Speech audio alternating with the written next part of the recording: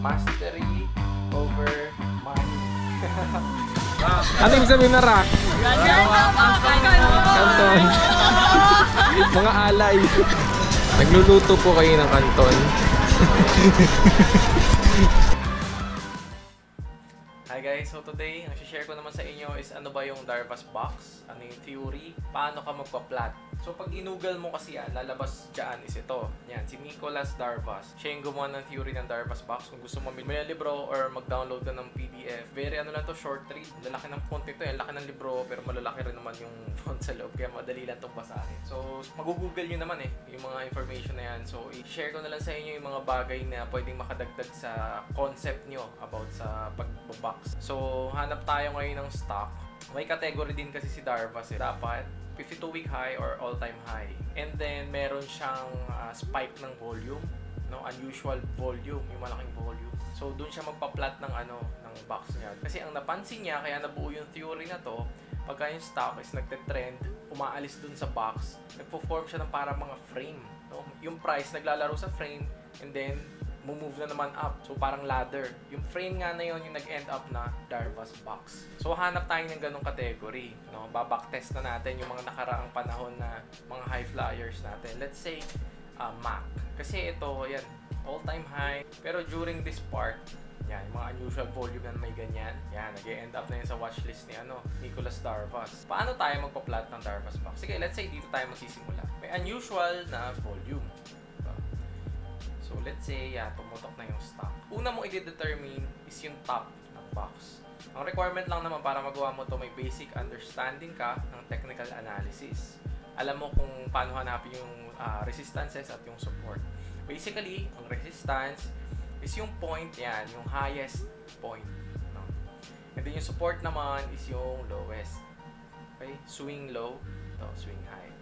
So let's say, eto na, na-plot mo na, nakita mo, ito yung natin, resistance. Lalagay mo yan as your top. Ito yung resistance natin. After ng resistance, para masabi mo siyang resistance, sabi ni Darvas, mag-move ka ng 3 candles after ng swing high. So that means magbibilang ka, this is your swing high. Yung next candle niya, ito, na-break ba niya yung high? Hindi. So ito consider pa rin na high. Candle number 2, na-break niya ba yung high? Hindi. So, ito pa rin yung high. And candle 3, hindi pa rin. So, basically, itong swing high na to, makakonsider na natin na top ng box. Okay? After mo nang consider yung top ng box, mag-move forward ka ulit. Diba? Move forward tayo. Hanapin mo naman yung low or yung bottom ng box. Same thing, pag nakita mo yung bottom, let's say ito, bottom. The next day, na-beat niya yung bottom nito. So, lagyan natin ng linya. Yan. After ng high, hanahanap natin yung bottom. So, yung bottom na to, ayan muna yung considered na bottom. After lumabas ng candle na to, which is meron siyang wick pababa, na which is lower than dito, move natin. And the next day, mas mababa pa rin to. So, i-move ulit natin. But, itong low na to, yung succeeding candle, hindi niya na na-beat yung low na to. So, bilang tayo. First candle, second candle, hindi pa rin niya nabibeat, and third candle, hindi pa rin niya nabibeat. So, we can consider this as the bottom. Meron na tayong top, meron na tayong bottom. Pwede na nating lagyan ng box. So, para makapag-progress ka, after mong ma-plot yung box, hihintayin mo kung ano yung unang mahihit sa dalawang yon. Either mag-break out sa top ng box, or mag-break down dun sa bottom. So, sabi ni Darvas, bumibili siya if yung price is ma-pierce mo na itong taas. Pag na-break mo na yan, yung taas na yan, hindi siya namimili sa loob ng box. Meron nga siya parameter nakalagay 1 or 2% above nung breakout point ng box. Doon lang siya bumibili. So, dito nakita natin, nag-breakout pero umatras, pumasok ulit pabalik ng box, di ba? So, meron siyang weak nangyari. So, hindi pa rin siya breakout. Ako, ang ginagawa ko, pag may mga weak na ganyan, ilalagyan ko ng panibagong, yan, move natin. Okay, move na lang natin itong resistance na to. Kasi kino-considered ko siya as extension ng box. Nag-overshoot lang siya doon. Kasi hindi pa siya totally nagbe-breakout. Yung weak lang yung lumabas. Intraday nag-breakout pero bumaba siya. So ako, kino-consider ko as overshoot, pero extension pa rin siya ng box. And the next day, di ba, sabi natin, so pag may nakita kang high na ganito, dapat next day, hindi siya ma-beat yung high nitong previous day mo. Eh dito, mas mataas siya. So gagawin natin, move natin. Again, box extension pa rin siya, no? Kasi hindi naman siya nag-close above. Ano nangyari? Nagkaroon na tayo dito ng breakout. No? Itong box na to. Breakout nung box na to, pero hindi nung extension. Itong mga overshoot na to. Okay? During that breakout, if kagaya susundin natin sinabi ni Darvas, 1 to 2%, dyan siya papasok. Tingnan nga natin. Yan, 1% na, EOD, ano? Yan, pwede siyang pumasok dyan. Ngayon, ito pa rin, considered natin syempre resistance pa rin yan, may weak. Pero nakalabas na siya ng previous box na ito. Okay. Meron na tayong high. Tingnan natin ngayon kung yung high na to, mabibreak siya. This is the high. Okay. This is the candle number 1. Check natin candle number 2. Candle number 2, nag-break out. Natalo niya na itong resistance na to. So, move ulit natin yung swing high. Which is, this is yung swing high na nilalagay natin or yung resistance na to, ito yung possible na maging bago nating top ng new box. Okay? Nagkaroon ng red. But, yung red na to, mas mataas pa rin yung resistance niya. So, move natin. Okay. Yon, mas lower na. This is considered as candle 1. Candle 2, kasi hindi niya nabit yun. Candle 3. Okay? May candle 3 na tayo. Kasi, after ng high, hindi niya na na-break yung resistance na to. So, it is your high, candle 1, candle 2, candle 3. This is now considered as your top box ng panibago nating kahon. Hanapin naman natin yung low. Again, meron na tayong na pinpoint na high. Low naman, move ulit tayo. So, ang pinaka-low niya, ito, yung red candle na to. Candle 1, bilang ulit tayo. Candle 2, candle 3. Okay? So, 3 days, ito yung low niya. No? Hindi siya na-breakdown doon. So, pwede natin yan lagyan ng kahon. So, this is our old box. Ngayon, ito na yung new box natin. So, merong high and merong low. Ngayon, alin lang sa dalawa ulit yan? Mabasag tong low or mag-breakout yung high. Tingnan natin. Red, 2. Diba kung napapansin nyo, nagsusupport yung area na to, yung bottom. Pero, dito nagkaroon na naman siya ng weak. No? Ako, sabi ko, gagawin natin yung extension ulit. Tingnan natin ano yung unang tatamaan, ha? Kung magbe-breakdown or magbe-breakout. Yun, nagparamdam na naman dito. Extend natin yung box. Dito, nag-shoot siya pero hindi siya nag-close above. So, extension. Boom! Ayun, nagkaroon na tayo ulit ng breakout dito. Again, ano yung gagawin natin? Diba, lumabas na siya dito sa range ng box. Gagawin natin, pa-plot na naman natin yung resistance sa taas. Pwede kasi maging future na panibagong box top. And, pag si Darvas, ganito yung gagawin niya. If nag-breakout to, okay, nag-breakout to sa range na to, magiging stop mo kasi dyan is yung low ng previous box. Let's say, nag-enter, di ba kanina dito, nagkaroon ng breakout dito, nag-enter si Darvas. Ang magiging, ano niya yan, stop loss niya yan, is this one. Okay. Move natin. Sige, balik ulit tayo. Breakout dito, no? Nag-breakout na sa range. Ang stop loss ni Darvas is dito, sa part na to. And then, di ba na-determine na natin yung low, which is ito. Naging valid yung low niya. Kasi, ito pala, valid yung low kasi after yung 1, 2, 3 na kandila is, hindi naman nag-breakdown dito sa low na to. Pag nagkaroon na niyan, ginagawa niya, i-move niya dyan sa low na yan. Kasi, ayaw niya na bumalik to dito sa luma niyang kahon. Okay, dito sa previous na kahon. Pag na-establish mo na yung low ng panibago mong box, ay magiging stop loss mo. Okay? So, based on Darvas theory. So, ngayon nga, nagkaroon ulit tayo ng breakout. So, ilalagay natin. So, kung si Darvas ka, papasok ko dito sa breakout na to, diba? Then, ang possible na panibago nating top box is ito. Bilang ulit tayo, 3. 1, 2, 3. Diba? Hindi siya na-break. So, considered as ito yung ating top ng panibagong box. Hanapin naman natin yung low. So, sa tatlong candle, ito yung low. Pupunan natin. Hanapin natin kung siya talaga. Candle 1, candle 2, candle 3. No? Hindi siya na nag-breakdown. So, lalagyan natin ulit ng box. Okay. Kung makikita nyo, parang hagdan na talaga, no? Ito. Yung frames niya or yung box niya, parang hagdan. So, nakita nyo, nag-overshoot dito. Lalagyan ulit natin. Dahil part pa din naman siya ng box extension sa week. Meron din kasing tinatawag na week to week or body to body na plotting. Pag week to week, ayan, sinasama yung mga weeks. Pag body naman, yung body lang ng candle. Yan. Ako kasi ang ginagamit ko palagi is kasama yung mga week. Considered ko siya sa mga ranges. Okay, so hintayin ulit natin ano yung unang mababasag. Yung top ng box or yung low. So nakita na natin na ito yung low ng panibagong box. So i-move na natin, which is ito na yung bago rin nating stop loss. Okay, so move tayo. Unahan na lang kung ano yung magbabasag. Boom! Breakout na naman. Karoon ng breakout dito, na-break niya na rin yung overshoot na yun, no? So, ano gagawin natin? Move ulit natin. Yan.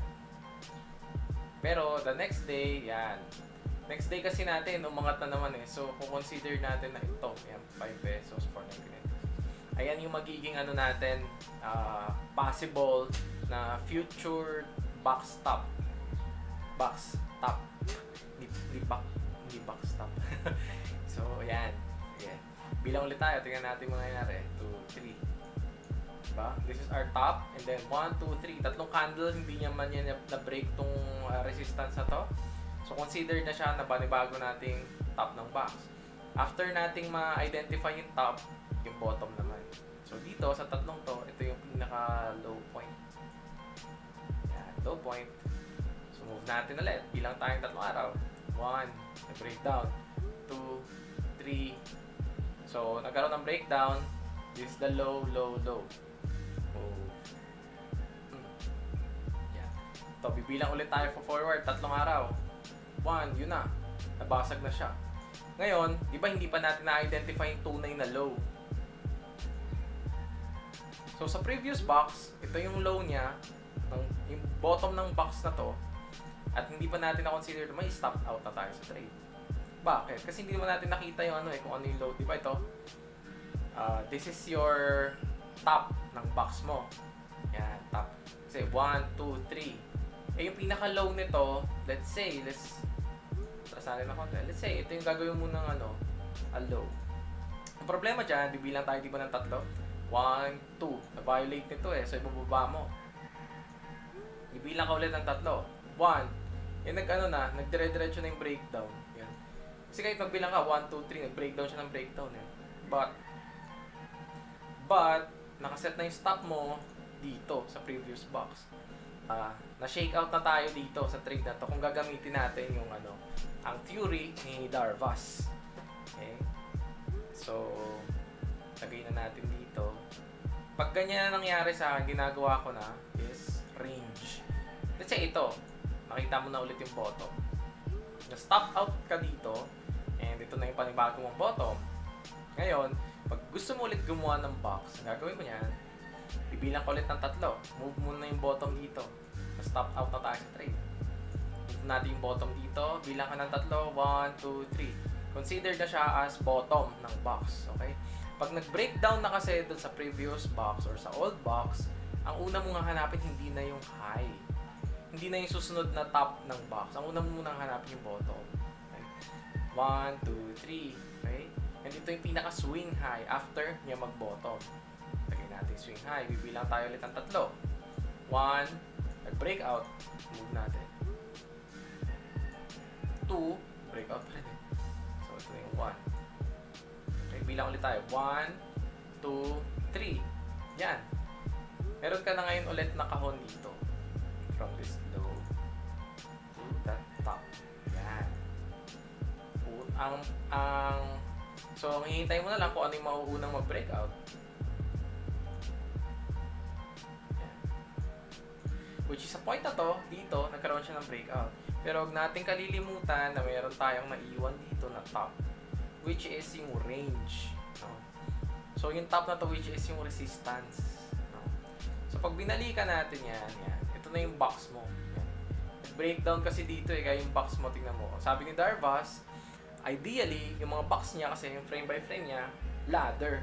At this time, dahil nga bumagsak siya, na-stop out tayo dito. Diba? Kumbaga na-reset. Kung ako yan, and syempre, uptrend kasi yung talagang ano natin, ideally na ginagawa natin ng box na ganyan para masakyan natin yung trend. So, kung ako yan, sisimulan ko na lang ulit yung pagkakahon. Pag na-break na ako dito, kaya na-stop out tayo dito, hindi ko nalalagyan ng kahon yan. Ginagawa ko dyan, is nagbe-build na lang ako ng range. Okay? Meron tayong range. Yan. Meron kang resistance and meron ka ditong support. Unahan na lang ulit kung sino yung mabasag, pero hindi mo nakakahunan. Maglalagay ulit tayo ng kahon pag nabasag yan na yung range na yan.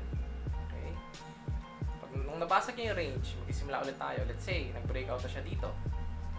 Okay, breakout. This is your high. Move natin to.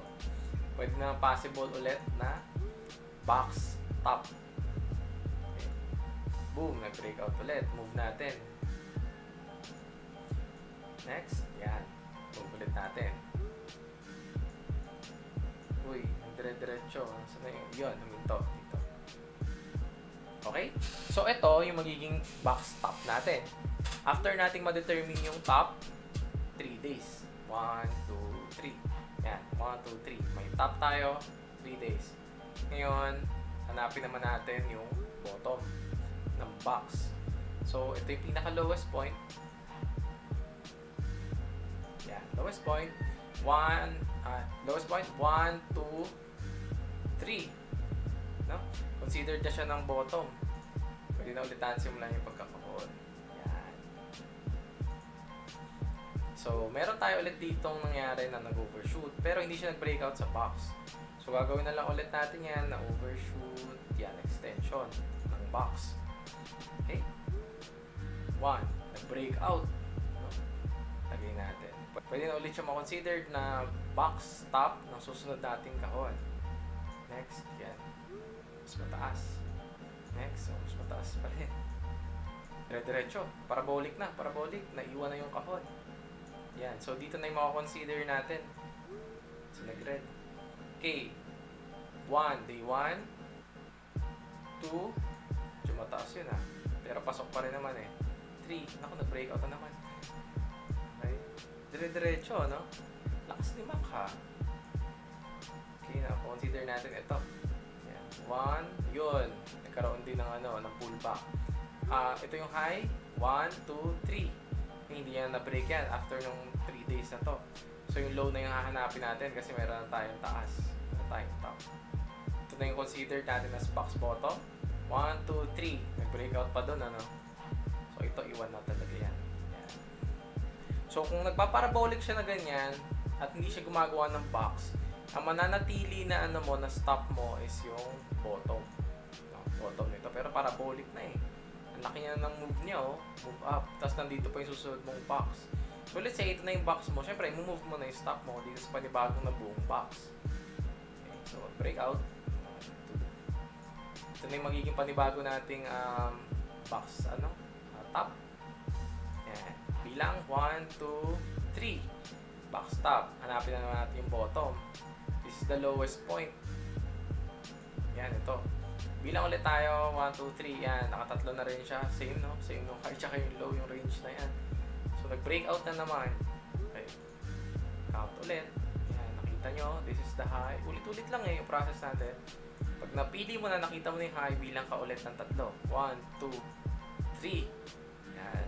Yung low naman hanapin natin. 1. Ako, lumusot. Lumusot na siya, which is, again, ito yung box bottom natin na pwede natin maging stop loss. Pero intraday lang naman siya lumusot, di ba? Pero ito yung pwede natin maging possible na low ng box. 1, 2, 3. Ako, ito nga yung magiging low. Nag-overlap na naman. But hindi pa naman siya totally na nagko-close dito Intraday nangyari to. Pero nag-close siya, that's above. Okay? So, unahan na lang ulit. Kung kung ano yung mangyayari, breakdown nito or breakout nito. Pero ito yung susundin natin na stop. Yan, ito yung stop natin. Nag-breakout. Hodl ka pa rin, hodl. Yan. Consider natin this is the new box. Okay. Ngayon, magpa-plot ulit tayo ng high. Move natin dito. Is your high, bilang ka 1, 2, 3. Diba? Hindi naman siya nag-break. So, the low. Ito, yung low na to. 1, 2, taas na. 1, 2, 3. Ang layo na eh. Nag-breakout na naman eh. So, consider na yan parabolic move. Okay? Nag-parabolic, high. Plot mo ulit yung high. 1, 2, 3. Eh, nag-breakout na naman doon. So, ito yung high mo na i-consider. It's your high. Again, magiging stop mo niyan. It's possible. Ito. Or pwede yung previous na to. No? Yan. Doon. Ang low, diba? May nakita natin yung high. Low, ito. Low. Yan. Low. Bilang ulit tayo. 1, 2, 3. Is the low. Flat ka na ulit ng candle. Ay, ng box. Yan. Again, ano na naman yung mag-break out.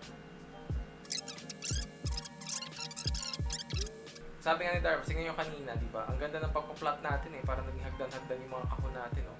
Dire-diretso, di ba? Sa trend. Pero at this point, makita nyo, nag-breakdown na siya. Ito pa lang naman yan sa ano, sa box. Pwede kang mag-sell na 50% or pwedeng hintayin mo to. So maraming option pag nagagamitin mo yung method ng ano eh, ng Darvas box. Pwede ka nang magbenta kapag nag-breakdown dito. Pwede ka ring magbenta kung mahihit niya man tong previous top ng box, ng old box. Or dito na ultimatum mo na stop loss itong bottom nitong previous box mo. So ang dami mong option na pwedeng gawin. But kailangan mo muna maintindihan is yung concept. Yung concept, aralin mo muna. Saka mo lagyan ng application dun sa ginagawa mo na ngayon, no? Gumawa ka ng practice, kung ano yung pwede mong gawin, kung ano yung pwede mong i-adapt at i-add dun sa sistema na meron ka na. So yung mga kadalasang kinakahunan natin, yung mga uptrend. Yan ito, tingnan natin yung Vita. Ito, ang laki ng nito eh, laki ng volatility. Ito yung kahon niya, di ba? That's the top, 1, 2, 3. Wala naman nag-break. And then itong bottom na to, 1, 2, 3. Considered na natin as bottom. Pero sabi nga ni Darvas, 10 to 15% lang daw yung yung mga range ng mga boxes niya. Pero ito, siguro volatile 50%. So ako, ginagawa ko lang dyan, consider it as a range. Yan, basta siya maglalaro. Parang ganun din naman eh, parang box din naman to eh, support and resistance. Ano yung mauuna. And sa loob ng range, pwede ka rin magkahon. Tingnan natin itong DD. Kasi ang layo ng nito eh. Diba? Ang lapad nito. Let's say lapad. Sideways dito sa loob niyang na yan, ng range na to. Pero pwede ka naman magkahon dyan. Let's say ito. Simulan natin dito. Kasi nag-breakout siya dito, diba? Sa recent swing na to. Hanapin mo yung top. This high. 1, 2, 3. Ito yung magiging high ng box mo. Ayan. High ng box. And yung low, nasaan hanapin natin? This one. 1, 2, 3. Yung pinaka-bottom yan. Pwede kang mag-box sa loob ng range. No? Sa loob niyan. Pero kung titignan nyo, dahil nga nasa loob ka ng range, kasi maraming resistances, yan, ayun yung ayaw natin. So ako, ginagamit ko rin yung pagbabox kapag ka above 52-week high or all-time high. Maraming application na pwede eh. Basta, unawain nyo muna yung concept ng pagbabox and kung bakit siya ginagamit. So, aralin nyo yung concept. Pwede kayong magbasa ng libro. So, aralin nyo muna kung paano mo i-apply. Aralin nyo muna yung basic. No? And from to go, from to go to ZHI, hanapin nyo yung pang 52-week high niya, tapos i-plot nyo. Subukan nyo mag-plot para ma-practice nyo yung pagkakahon nyo. Bibilang kayo pag nakita mo yung high. 1, 2, 3. After nung high. And yung low, bibilang ka rin. 1, 2, 3. Tapos yun yung kakahon mo. Loob ng range na yun. And then after mo maintindihan na kung tama ka na mag-plot, saka ka naman mag-observe ano ba yung nangyayari pagka nag-breakout, or kapag nag-overlap ba yung box, or kapag nag-breakdown yung box, ano na yung mga possible scenarios na nangyayari. So kapag nag-aral ka, marami kang makikitang observations. Basta maintindihan nyo yung concept at kung paano ginamit ni Darvas yun. Kasi siya naman yung original author niyan eh. And then pwede kang mag-explore kung may mga ideas ka pa about Darvas box. And ini-invite ko rin kayo kung gusto nyo makipagkwentuhan sa amin, tapos makakatulong ka pa sa mga tao, mag-join kayo dun sa group sa Facebook na MoneyGrowers Philippines na page. Nag-a-announce kami dun ng mga live sessions. No, yung ticket naman dyan mapupunta sa venue at saka sa mga charity. Makatulong tayo. So gusto ko lang para kung interesado din kayo matuto, makipag-usap sa ibang tao, makipagkwentuhan sa amin, or may mga tanong ka na mahirap i-explain sa chat lang, sana naging helpful tong video na to para sa inyo. At patuloy tayong mag-aral. Mastery over money. Yung t-shirt ng batch 1 ng primer. So, aral lang tayo ng aral. Resulta lang naman kasi yung pera eh. So, maraming libro. Nakasulat na doon yung mga concept ng ibang mga trader. Ang kailangan na lang aralin natin yun, bigyan natin ng panahon. Tapos tingnan natin kung paano natin may dadagdag doon sa mga applications natin. Hindi kasi pwedeng theory lang eh. Dapat ma-execute natin yun, magamit natin talaga yun in action habang nagtitrade tayo. So, good luck sa inyong journey. At sana nakatulong yung video na to. God bless.